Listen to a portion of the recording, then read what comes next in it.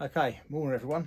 I'm going to make a quick little video today. I say quick, it's probably going to turn into longer than I wanted because there's quite a lot to get through. But I'll make a quick little video to explain the differences between the Evo Field Pro version 1 and the Evo Field Pro version 2, so V1 and V2. I'm also going to go through when you receive your Evo in the post, what to do, how to disassemble it, how to prepare it and get it ready for use. So yeah, let's start by taking a look at what the differences are. Right, firstly, I've opened a new mould. So this is made from a completely different mould.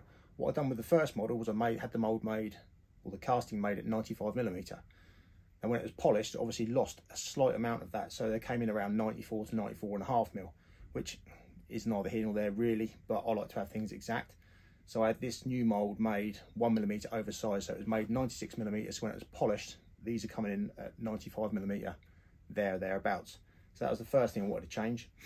Obviously we've had a lanyard hole put in. At the bottom there, 5mm lanyard hole. The spacing of the nuts is different. So on the original one, they're quite wide. On this one, they're nipped in a bit more, which makes it look a bit more symmetrical, a bit neater. I know it's only tiny little things, but these things sort of really bug me. The first version as well, what I had done initially was I had all the bolts polished so that they looked the same as the face of the catapult. But what I found was when you undone the bolts and done them back up with a clip with a band in, the polish lines no longer lined up with the polish lines on the catapult, and that annoyed me. So the next lot I had them made flush with no polishing, but this lot I've had made slightly recessed, and there's a couple of reasons for that. The hole slightly larger so that the screw sits in slightly further. I've had extra thread added to the clips so that you've got more use of the bolt, so that when you push the clip in and out, these clips now open up around 4 to 5mm, whereas the original one only opened up about 2. So you're much less likely to lose a bolt, because obviously you've got more thread on there, you don't need to open up it as far. So that's another little feature. Like I say, I think it just looks much better. It's a much cleaner look, you know, better symmetrical, you know, just looks a whole lot better. So that was another thing I had done. Also, the V1, I had it all made at the same height. The casting was all made at the same height. So when this was polished, some of these little grippy checkering parts would get damaged. I mean, again, you know, it's tiny little things, but they were just slightly flattened off at the top there. So what I've had done with this one, I've had this made 0.5mm aside, bigger than the handle, so that when these faces are polished, none of the checkering gets damaged at all. So none of these little head nibs have been touched. They're all still in perfect condition. Again, something small, but I like to have these things right. Let's have a look what else I've done. A lot softer edges as well. You see with the original one, all the edges, I liked this at the time, I still do like it, but all these edges were very sharp, but some people didn't like it, obviously if they were trying to shoot with a pinch grip. So I've had all the edges softened off. So you can see every edge, it's just had it all rounded off. So there's no sort of sharp edges on there anymore. It's going to be more pinch grip friendly if you want to shoot with a pinch grip. I mean, the differences aren't huge, but I know, Jan, you're looking for an excuse to buy one, so there's your excuse. I think that's about it. It's a lot of tiny little details, but I feel that these tiny little details have made it overly better to shoot, more visually appealing. It does come in 15 grams heavier, because obviously I've added that slight little extra size to the face and the bottom to avoid the damage to the handle. But again, 15 grams on a catapult, this is neither here nor there, so I'm really happy with them. So let's take a look at what you need to do when you first receive your Evo. Okay, so when you receive your Evo, you're gonna have your Torx key, and also in the package is gonna be a little sanding disc. Now, the first thing you wanna do when you get your catapult is take the Torx bolts out. So they're sprung loaded, so just obviously be careful you don't ping one out. They aren't overly strong springs, so we're just going to whip that one out and whip this one out.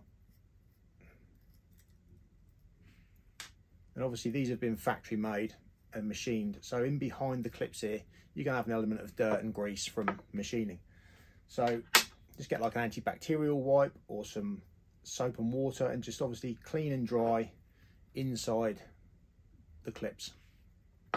Then just check for sharp edges on the clip, because what you don't want to happen is to damage your bands. So that's what this little disc is for. So once you've disassembled it, obviously you do this both sides. I won't go through both sides, but just the top edge, just get your little bit of sandpaper and just finally go over the top edge of the clip. And this will just take off any little rough edges, any little burrs that might nick the band. It shouldn't be on there, but you know, it comes with it, and it's better safe than sorry.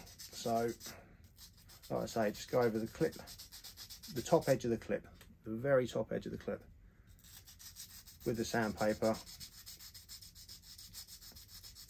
And then if you want to, you can grease the nuts. I don't really bother, but you can if you want to.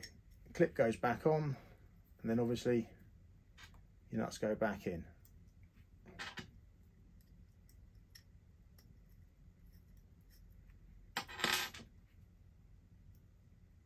Of course, being careful again, because they're spring loaded, you don't want to ping one out. And that's it. Clip all nice and ready to use. It's simple as that. It's all you have to do.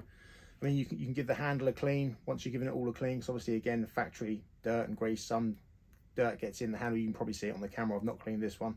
If you want to clean it all up nicely, these are all nicely finished, polished surfaces, but it's just the internal little bits that could do with a bit of a clean up maybe if you're really picky.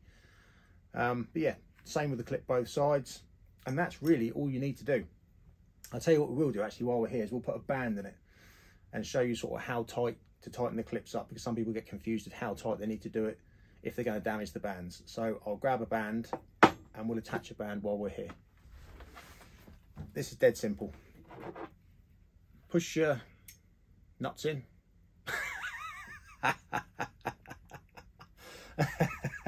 I'm going to leave that in there. Push your bolts in so the clip opens up. Let's show you around this way, it'll probably be easier.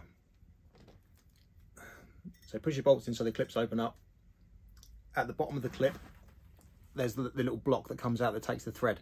Don't go past that block. Just push it down to the stop block. Let's have a look, where are we? So the band slides in and it will stop on that. I can't see what I'm doing because I'm trying to show the camera. It will stop on that block there. Then obviously just release the clip, and that will close up. Then all you need to do is what I do is literally just close them up with this end to take up a lot of the thread, so we get to them like fairly flush, and then alternate how you do them up. So we'll start with this end because obviously you can get a bit of leverage on it, and do them up opposites. So wind them round till you get to a point where you can feel the tension is starting to pick up on the band. So I say keep changing. You don't want to do up one corner at a time. If you murder up one corner, what could happen is you could pinch the corner and damage the band. So by applying the pressure evenly, you're just closing the pressure in nicely over the whole band rather than just on one corner. So then what you'll find will happen is you'll come to a point where the tension really starts to pick up on the bolt. So you want to go just past that point. It's hard to explain. I haven't got a torque wrench or anything like that. I can tell you the pressure, but you know, it's usually a bit of common sense. I mean, I've got to a point there where I know if I go past it, it's going to be too tight. It doesn't need to be that tight. So just to a point of where you feel is about right. Like I say, do them up on opposites, keep the pressure even on the band. You're not going to damage the band. And once that's done up, that won't go anywhere. That is in there absolutely tight. No problems at all. So yeah, that's how you attach your bands. Okay, so thanks for watching. Hopefully that gives you a little bit of an insight into, or a complete insight into the small subtle changes I've made. Nothing huge, but I feel it's completely perfected the design itself. So yeah, once again, thanks for watching. Hope you enjoy your shooting and your evos, and I'll see you again soon. Cheers.